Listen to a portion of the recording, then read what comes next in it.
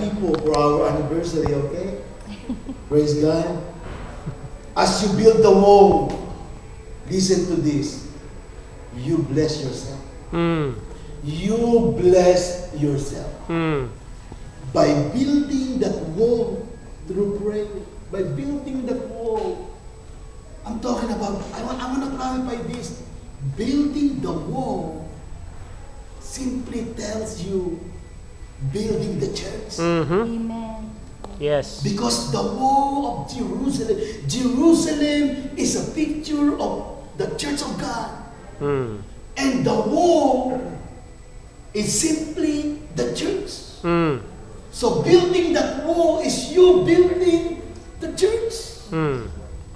You are protecting the people of God. This is what the Lord is telling us. And in the book of Nehemiah chapter 4, we saw all of these things. In chapter 4, we see Sanballat threatening the people of God. They are threatening the people of God. And let's look at the power of God against all of these opponents and all of these obstacles.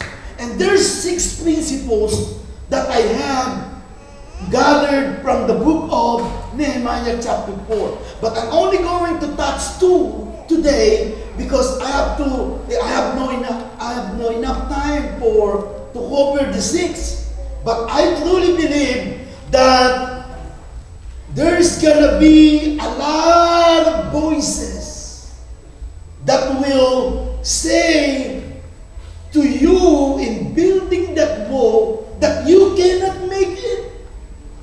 That you cannot walk victoriously with God. There's gonna be voices to discourage you. That you cannot overcome the obstacles in front of you.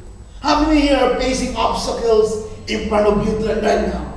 You know that obstacles could be a health problem, could be like your status, could be your relationship with your husband, with your wife, could be what's going on inside your job, in where you work, could be something that's going on in your children. Those are the obstacles. And I believe every one of us facing some kinds of obstacles in life. And this is what the Israelite people, this is what Nehemiah was facing, the Sanballat. One time I shared something about Sanballat to others. And then after just few hours, this person called me and said, Pastor Vic, could you just please pray for me? I said, what happened? The Sanballat that you're talking about is in front of me. He is attacking me. And he was telling that Sanballat because the person didn't understand what Sanballat is all about. Pastor Vic, can you pray for me? He's attacking me. And all that I desire, hallelujah, is to be a blessing to this company. But the Sanballat, you know, the Sanballat is active. In fact, most of the scholars believe that the meaning of the name Sanballat means strong. Strong. Man, at first, I didn't like that. But I realized, isn't it true that the enemy is strong? No. The enemy is strong. Against you, he is strong. But against you with God, he is no match. Amen, yes. He is no match, but by yourself, Yes. you are nobody. But because you are connected to the one who is greater than what the enemy could do, then you become a more than conqueror. Amen, You know yes. what the meaning of more than conqueror? Yes. More than conqueror is the wife of Pacquiao. Could you imagine Pacquiao for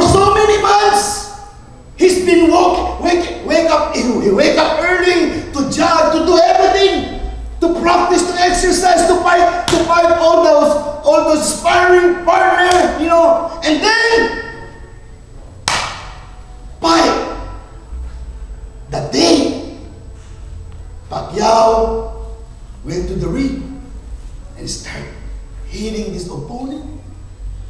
1 round, 2nd round, 3rd round, the blood, cut, all of this thing. And then Pacquiao won the fight. He received the belt. He received the money. Went home and gave the belt to his wife.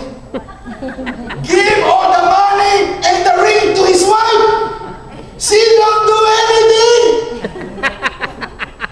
Pacquiao is the conqueror. The wife is more than conqueror.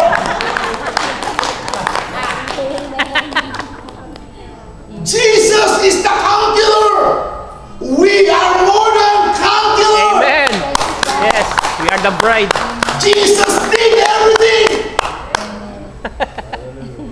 His blood was shed at Calvary. Amen. Yes.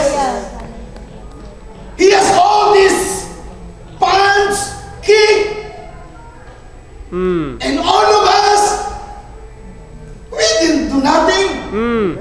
Amen. No Amen. one in this group today Hallelujah. who did something in replacement of Jesus. No one. But yet, God calls us more than conquerors. Amen. Hallelujah. Hallelujah. He gave us the crown. Yes. He gave us the healing. Jesus. Yes. All of this victory is ours now. Hallelujah. Because you and me are like Pacquiao's wife. Hallelujah. Powerful, isn't it? Amen. If you just know your position before God, you will love to sing and serve the Lord. Amen. Amen. You're gonna love serving the Lord. Jesus. Can you imagine? You start having boldness to pray for the sick person. Hallelujah. You start having confidence in praying for some families and people. Why? Because God gave you the weapon. Hallelujah. It's high time, listen, it's high time for the children of God, this more than conqueror community, to stand and use our weapon. The name of Jesus. Amen. The blood of Jesus. Amen. Hallelujah. It's time to use it. It's time to use that. And that's how you will please the Lord. Because we fight not against flesh and blood. In Ephesians chapter 6 verse 12 says, our struggle is not against flesh and blood, but against the rulers, against the authorities, against the power of this dark world, and against the spiritual forces of evil in the heavenly realm. The victory is ours. Victory is yours. Amen, yes. You are a victorious children of Receive it, God. Lord. Hallelujah. Name of Jesus.